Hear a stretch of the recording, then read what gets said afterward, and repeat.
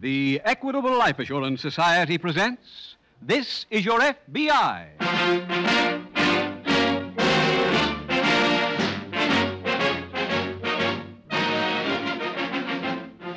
This is Your FBI, the official broadcast from the files of the Federal Bureau of Investigation.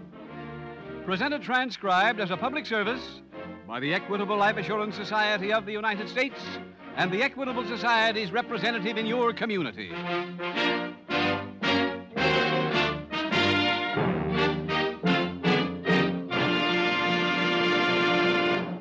5.5 years ago, when This Is Your FBI made its first appearance on the air, the Equitable Society established a tradition of helpful, intelligently presented commercial messages. Listen to the middle commercial tonight, and you'll see that we're still running true to form. Tonight, we're going to talk briefly to fathers and mothers about establishing an equitable education fund for their children. This is the painless way to pay for a college education. Interested? Then don't fail to give full attention to this informing message from the Equitable Society, due in about 14 minutes.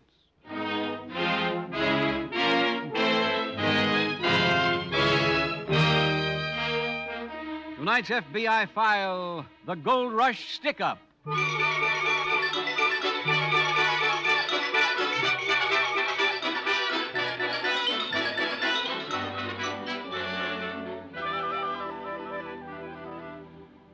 As ages are measured among nations, the United States is a young country, its 170-odd years making it a figurative babe in arms. However, in even that short a period, our way of living has changed so much that the old way is almost forgotten. Almost, but not entirely, especially in the western part of the nation. Throughout the West, there are communities that set aside days and sometimes weeks during which their former days of glory are annually recalled. The highway for miles around is cluttered with signs proclaiming this to be Old Timers Week, El Dorado Week, or whatever name the townspeople have chosen for the celebration. The local citizenry, most of whom dress normally during the remainder of the year, get their mail-order cowboy clothes off the shelves and welcome the visitors. Visitors they usually call sir or ma'am, but who for this week can be addressed only as dude or partner. Taken by and large, it amounts to harmless fun. And if it does nothing but recall the olden days, it's well worth the trouble everyone goes to. For the glories of the past are the things of which tradition is made. Occasionally, though, this pleasant picture is disturbed. Disturbed by the discovery that among the fun makers, there have been those interested in something more than tradition. They have instead been interested only in crime.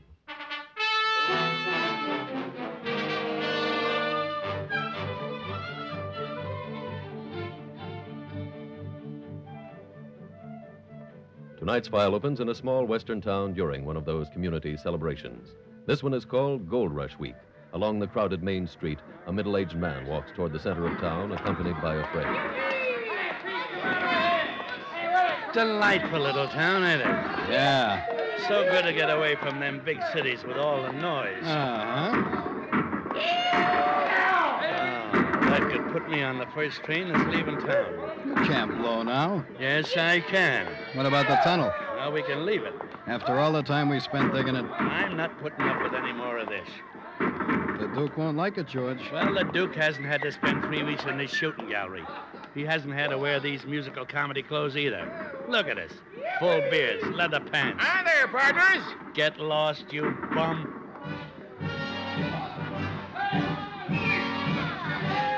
Now we get another parade. They ain't parading. They're just standing around up near the theater. Yeah? Hey, maybe they found our tunnel. You don't think they'd be celebrating with a brass band, do you? Come on, let's see what's going on.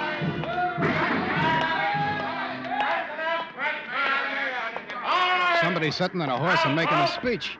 It looks like that rum-dum mayor. For the rest of Gold Rush Week. Tonight, we got our beauty contest. Now, isn't that dandy? Well, the winner's going to be crowned Miss Gold Nugget of 1950. Get that. She'll be the queen of the ball tonight at the Hotel Central. And our room's right over the ballroom. You all know about the Gold Rush Rodeo tomorrow night. We're gonna have every rootin', tootin', bronc bustin' cowboy in the country riding for prizes. Will you remind me to miss that? But the big surprise of the week is the one I'm saving for the last. What's that? This building you're standing in front of. Come on, let's blow. Was Oh, the wait a minute, first wait a minute. theater in this part of the state, having opened for business exactly 75 years ago. Good. Now, tomorrow afternoon, in honor of this occasion, we've imported a group of genuine actors. Alive? Alive, yes. Yes, sir. Who are going to put on the same show. Hey. Right here That in fixes the theater. everything. Yeah, that means he'll be acting while we're... That was performed I know. in What'll we do? 1875. That's up to the Duke. We'll just have to wait until he gets in town.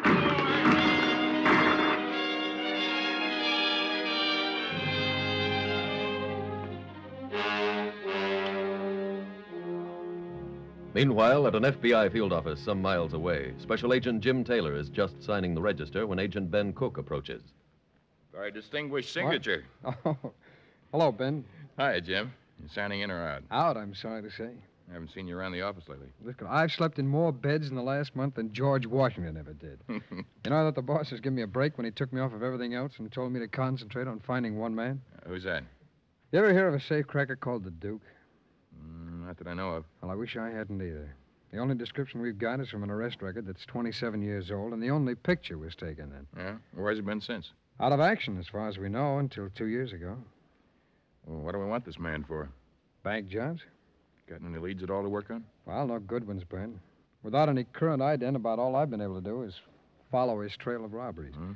So far, he's led me from Auburn to DeKalb, and to Greensboro, from there to Crawfordville, to Warren, Blackford, to Mount Vernon, and from Mount Vernon back here. Just about a perfect circle. Yeah, just about. Well, if our boy's in town, why are you leaving? Well, his job here was 10 days ago. He's already struck 100 miles away at Morgantown. Not likely he'd still be there, then, is it? No, his pattern has been to move after each job, but maybe I can get a description or find out where he went from there. Well, see you when I get back, Ben.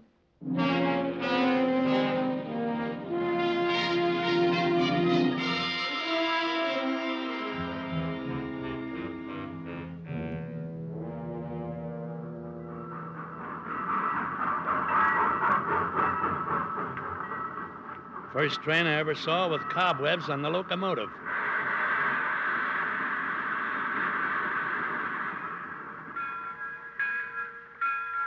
George, you see Duke anyplace? No, not yet. Maybe he missed the train. Nobody could miss this train. Oh, there he is. Hey, Duke. Duke, over here. George, that you? Yeah. Well, I didn't know you were the costumes and the beards. Let me take your bag, Duke. Thank you. The hotel's right around the corner. Good. Duke, we run into a little trouble. On the tunnel? Yeah, on one end of it. What do you mean? Well, we ran it from the abandoned theater into the bank, just like you laid it out. Yes? So today they're reopening the theater for one performance. They're carving a 75-year-old turkey. Oh, fine. Got any ideas, Duke? Is the bank closed this afternoon? Yeah, but most of the money that's been spent here this week will be moved out of their vaults by Monday. I know that. What do you think we should do? I've got a schedule to stick to. We'll go ahead with the job. With the show going on or no? Yes. You want to back out? Oh, no. How about you, George? I'll go along with the action. All right. Let's get to work right now.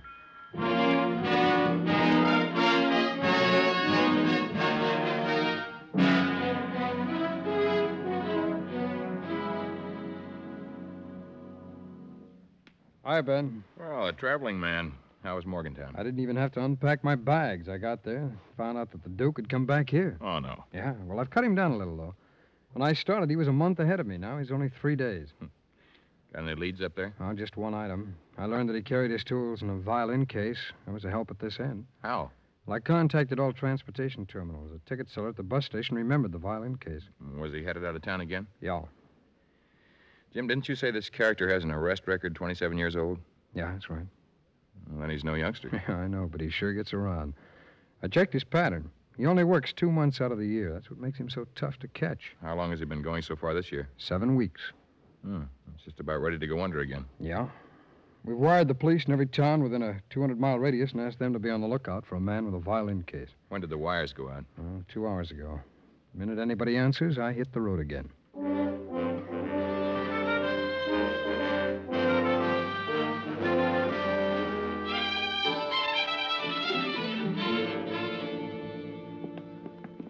Priscilla, I refuse to stand here and... Just follow me, Duke. The tunnel's right over here. Where's Johnny? He's locking that other door. That'll keep any nosy actors out. Either you pay the mortgage or Genevieve marries me. Never. I have given you your choice. Damp down here. Well, it ain't bad if you're a bat. It doesn't grow on trees, you know. I'll never sacrifice myself. There's the cover. All right, lift it and let's take a look. Over my head. It's not much of a tunnel, but we call it home. Don't have much time. The mortgage isn't due till George. next year. You Over by the tunnel. girl. You got my bag? Lie. Yeah, here. Thank you. Read the mortgage when you I'll take that signed extra it. flashlight. I don't Here you are. understand it, Evan Straw. Now, you both There got your is a guns? clause saying Yeah. I can Fine. foreclose Stay here. without I'm going to notice. work.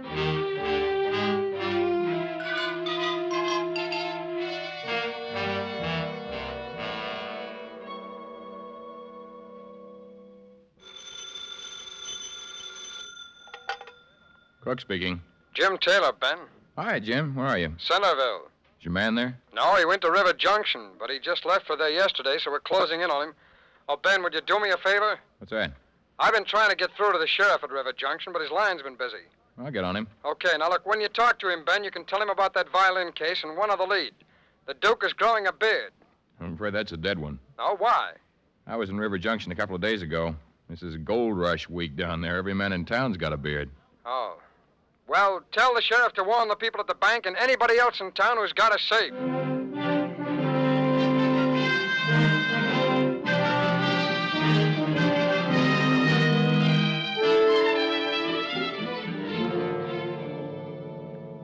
Aha! So there you are. Evan Straw, what are you doing? It's taking a long time. Have you No, forgotten? it just seems long having to listen to that stuff up there. The acting? Yeah, the acting. If I'd have known about it, I'd have hit Duke for a bigger cut. Evan Straw, will you do me a favor? A great favor. Is that the dam or a team of horses? Take me and leave Genevieve alone and pure. Hey, I just thought of something. What? We left the car in the hotel garage. Well, No. We gotta go all the way back there for the getaway. Johnny, nobody even knows about this job until the bank is open Monday morning. We could get out of here riding turtles. Alive. My lips have never touched tobacco. I hope the show ends before Duke finishes. Why? I came I want to know how it comes out. I think I've got a... Hey, that wasn't in the show. I know. It came from the bank. Come on, let's get in there. Right. You're too late. Too late for what? Got your flash? Yeah.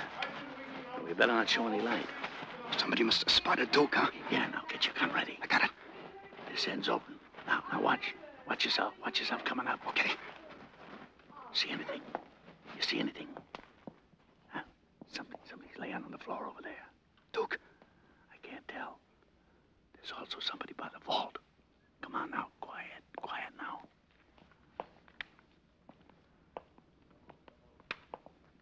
Don't move. Huh? Hey, it's Duke. It's the Duke. What happened? We heard shots. Sheriff came in. Is that him on the floor? Yes. What'll we do? We're finishing the job. This vault's ready to go now. You boys go back to the hotel. I'll meet you there.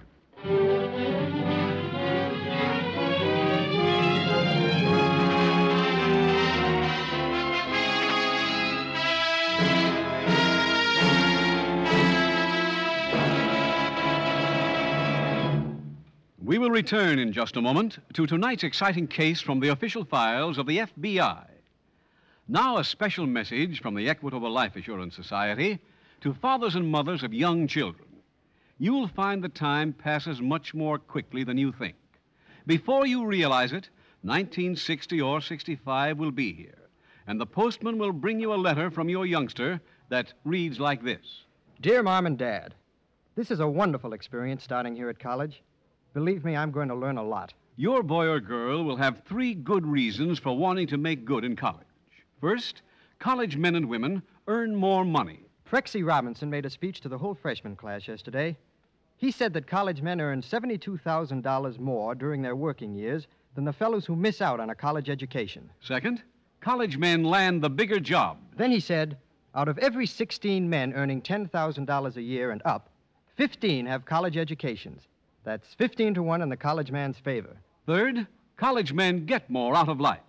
They gain an all-round culture, an appreciation of the arts and literature that means even more to them than their increased earning power. Remember those 3 points, Mother and Dad, and say to yourself here and now, I'm not going to leave my family's education to chance. I'm going to make sure with an equitable education fund. An equitable education fund? What's that? It's the painless way to pay for your children's college education. In this Equitable Society plan, you start when your children are young. Then each year you pay a sum of money that doesn't hurt, an amount that scarcely makes a dent in your budget. When your youngster's ready for college, the money's all ready for him. That's spreading the cost of education over 10 or 15 years instead of taking a beating in 4. Right. Now, suppose the father dies or becomes totally disabled. Then no more payments are necessary. The fund becomes fully established. When the youngster is ready for college, he gets the same education as if his dad had lived. So don't delay a day longer. Let your Equitable Society representative show you how little it costs to start an Equitable Education Fund. Or write care of this station to the Equitable Society. That's EQUITABLE. The Equitable Life Assurance Society of the United States.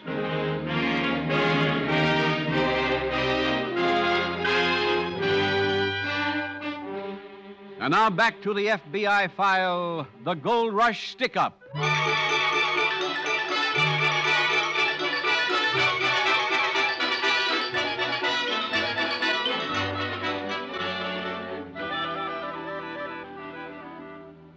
America is a nation difficult to describe in a few short words, and certainly, therefore, almost impossible to picture in one. However, if a person were to find himself pinned down in a situation where he had to tell the story of this country in a single word, he could do far worse than to choose the noun progress. For here is a land and a people dedicated to advancement. The field of law enforcement has been no exception.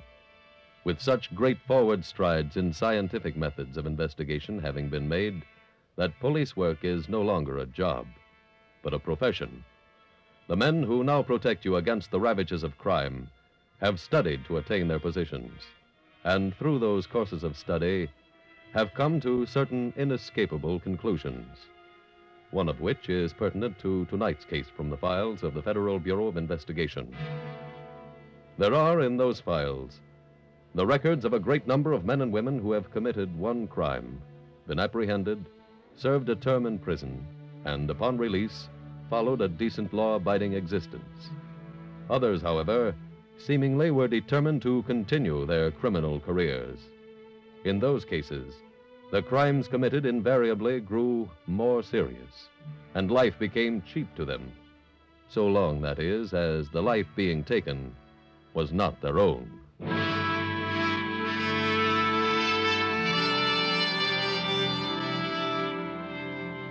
Tonight's FBI file continues later that afternoon at the sheriff's office in River Junction. Special Agent Jim Taylor enters and is met by Agent Ben Cook. Ben, what are you doing here? I reported your story to the SAC. He sent me up here to meet you. I'm afraid the Duke beat us both. You mean he's been in action already? Yeah, he took the local bank about an hour ago. Well, didn't you ever get through to the sheriff? Yeah, after I warned him, he went to the bank. Duke got him as soon as he stepped inside. Oh. Is he badly hurt? He's in the hospital. Shoulder wound. Did you get any details on the robbery? The bank was entered through a tunnel from the next building. Yeah. Duke must have had some accomplices because there were 3 sets of footprints around the tunnel. When was the sheriff found, Ben? Only about 10 minutes after he was shot. He came to and called for help outside the bank. What about roadblocks? They were set up immediately. Good. Then the chances are the Duke is still here in town. We might be better off if he weren't, Jim. What? There's thousands of visitors here all celebrating. It'd be next to impossible to pick him up. Yeah, I see what you mean. Now, there are 3 hotels here in town. I'm going to check all of them, see what I can learn on recent arrivals. I'd like to take a look at that tunnel, Ben. Why don't I go over to the bank, and when you finish with the hotels, you meet me there.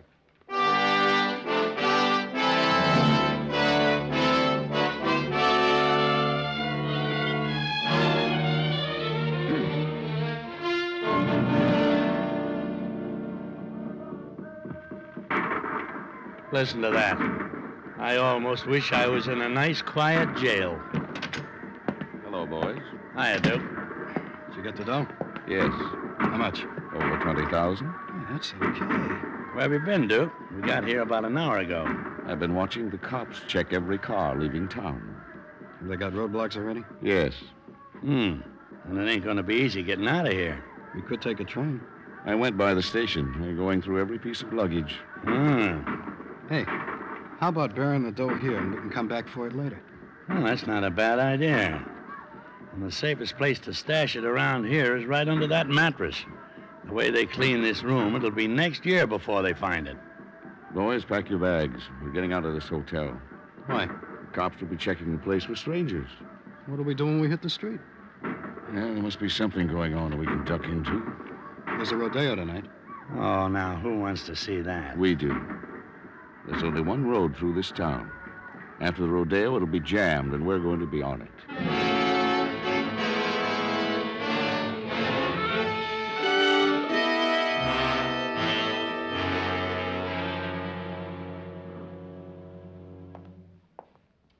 Jim? Over here, Ben.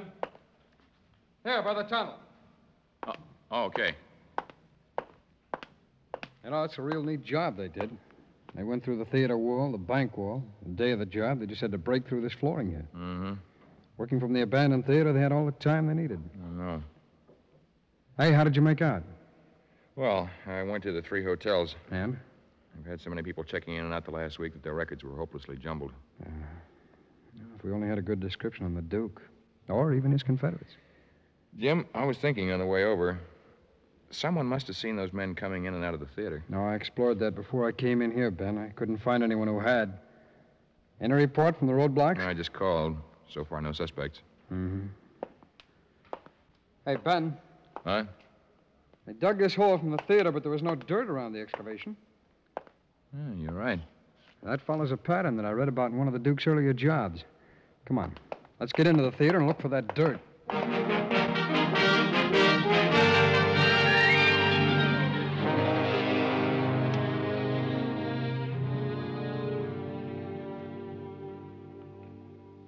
Yo, Ben. Yeah, Jim? Come here a minute, will you? Where are you? Near the stage door. Okay.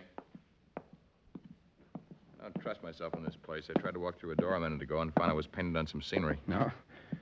I found the dirt. Good. There. Right here in this dressing room. Look. All wrapped up in newspapers. Just about fills the room. Such a tidy little job. Ah, well, we've got to untidy it. What do you mean? I'm afraid we're going to have to take each bundle out and examine the papers. What for, Jim? Well, if we can find the oldest one, it could help us solve this case.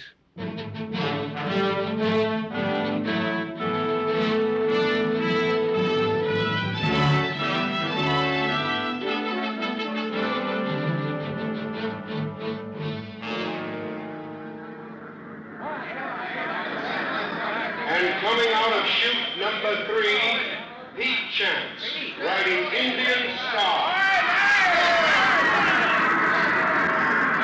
Hey, Duke. Yes, George? Say, after this, will you do me a favor? If I can. Don't send me no place where I'm going to be more than 20 minutes from the nearest racing farm. Look at that guy ride.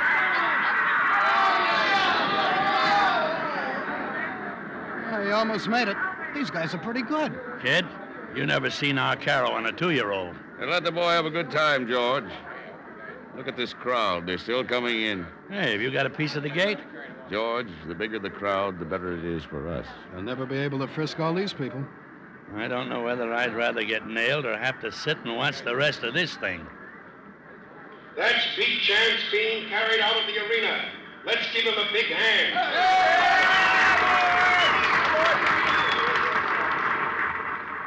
And now, out of chute number 1, Bernie Shaw, riding wildcat. That horse is pretty wild. He ain't gonna have nothing on me if we don't blow this crib. And tell the rise, we're not a program. Yo, Ben. Yeah? There they are. What? Hey, fellas, we'd like to talk to you. Well, what for? Don't reach. We both got guns under the programs. What is this, a heist? We're special agents of the FBI. You're all under arrest.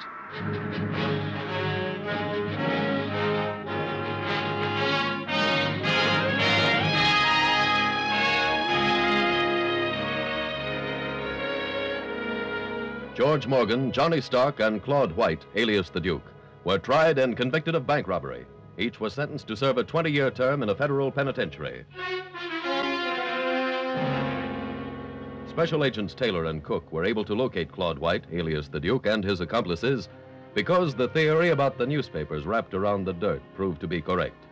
Having gotten the date on which the tunnel was begun, they checked every hotel, rooming house, and motel register, searching for a party who had checked in on the 15th, the date which appeared on the yellowed newspaper. George Morgan and Johnny Stark were the only ones who had come to River Junction that day and remained through Gold Rush Week. When agents Taylor and Cook learned Morgan and Stark had a visitor that afternoon, they were certain they had located the right pair. However, the party had checked out earlier in the evening, but investigation showed they had purchased seats for the rodeo at the ticket booth in the hotel lobby. The location of their seats was secured, and the two special agents went to the ground where the rodeo was being held. They used the pretense of being program salesmen so they might approach the trio of criminals without incurring their suspicion. For had they been given the slightest hint they were about to be apprehended, any or all of them might have started shooting, might have injured or killed some of the other spectators. This way was safer, and even more important, it got the job done. The job of removing 3 more criminals from circulation.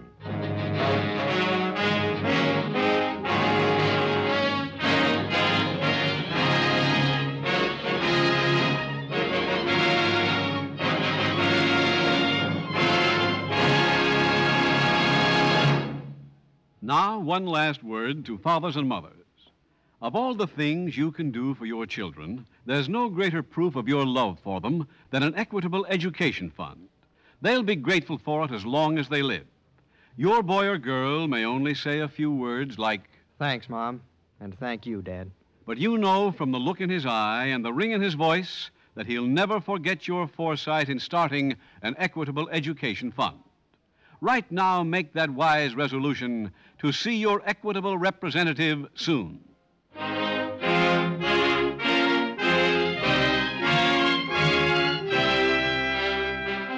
Next week, we will dramatize another case from the files of the Federal Bureau of Investigation, a reenactment of hitherto undisclosed facts on World War II espionage. Its subject, attempted sabotage. Its title, Prisoner of War. The incidents used in tonight's Equitable Life Assurance Society's broadcast are adapted from the files of the Federal Bureau of Investigation. However, all names used are fictitious, and any similarity thereof to the names of places or persons living or dead is accidental. Tonight, the music was composed and conducted by Frederick Steiner. The author was Jerry D. Lewis. Your narrator was William Woodson, and Special Agent Taylor was played by Stacey Harris. Others in the cast were Dan Barton, Walter Catlett, Marlo Dwyer, Ed Gargan, Lamont Johnston, and John McIntyre. This Is Your FBI is a Jerry Devine production. This is Larry Keating speaking for the Equitable Life Assurance Society of the United States and the Equitable Society's representative in your community, and inviting you to tune in again next week at this same time when the Equitable Life Assurance Society will bring you another thrilling transcribed story from the files of the Federal Bureau of Investigation. Prisoner of War on This Is Your FBI. Stay tuned for the adventures of Ozzie and Harriet. There's fun for the whole family when Ozzie and Harriet come your way next.